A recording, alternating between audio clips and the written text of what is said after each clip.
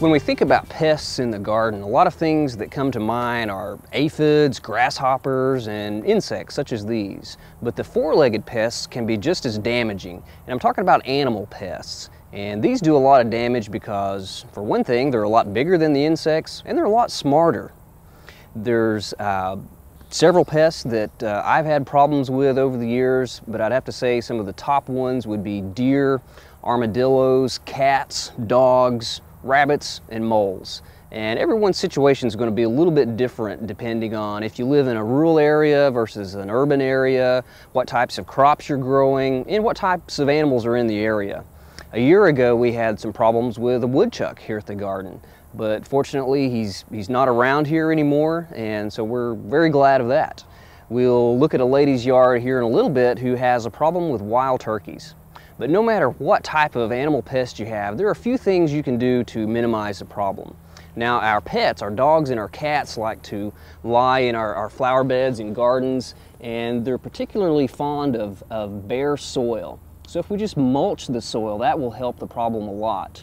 And if we use something like these sweet gum balls, if you have a sweet gum tree in your yard, or if your neighbor has a sweet gum tree, you know how annoying these things can be when they start to drop. But using them as a mulch works very well. It's kind of decorative, and this makes an uncomfortable bed for any animal that wants to lay on it. You get all these little sticky protrusions that just irritate the animal and make them want to go lay somewhere else. If you have cats, one thing you might try is to take a plastic 2-liter bottle, fill it up part way with water, and then place this on its side somewhere in your garden, preferably up, where it's not real visible. And the cats will see the reflection in here, and it can help keep them out of the garden. Another thing you might try is to take orange peel and grate that up and sprinkle it in your flower beds and garden to help keep cats away also.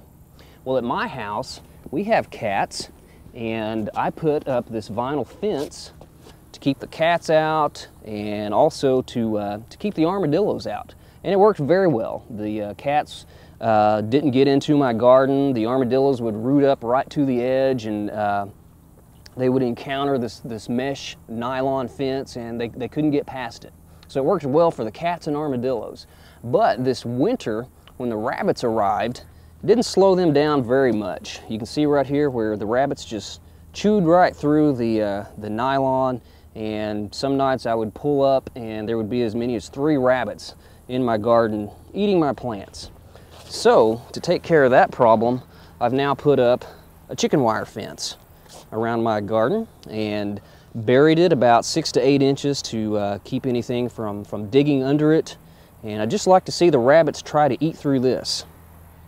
You can also use the chicken wire if you have a problem with beavers. If you live near a creek or a pond where there's some beaver activity, you can wrap this around your young trees, and fairly loose, I might add, to keep the beavers from getting to your young trees.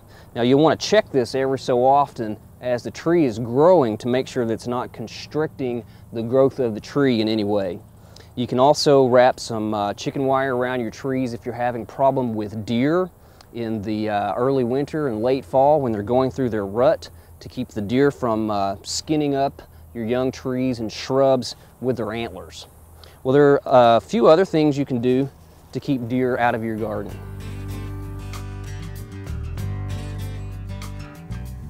There are only a few ways to keep deer out of your garden.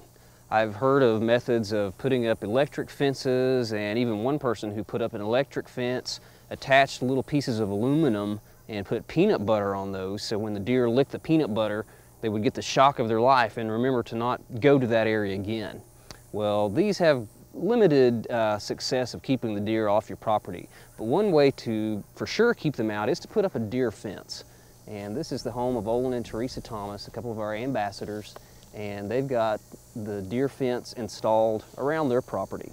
And you can see it's this black, again, tough nylon material with about 2 by 3 inch squares in the material, and it's about 7 feet tall.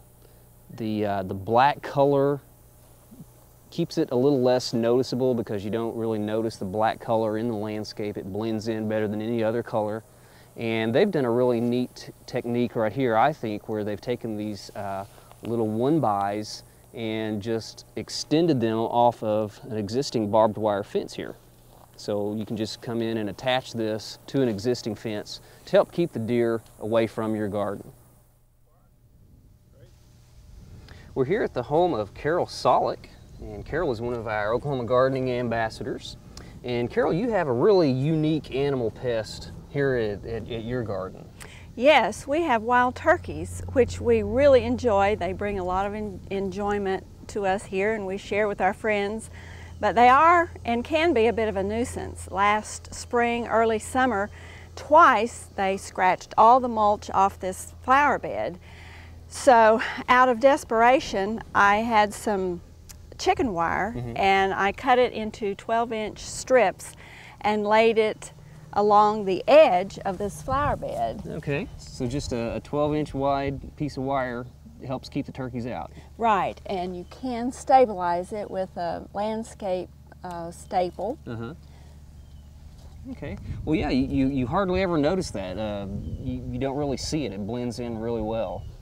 Yes, that's the advantage. I didn't want a fence because it would be unsightly in this location, but I desperately needed something to keep them from scratching in this flower bed, and so far it has worked. Well, great. And when you mow or weed eat, is there a problem? No, all we do is just pick it up.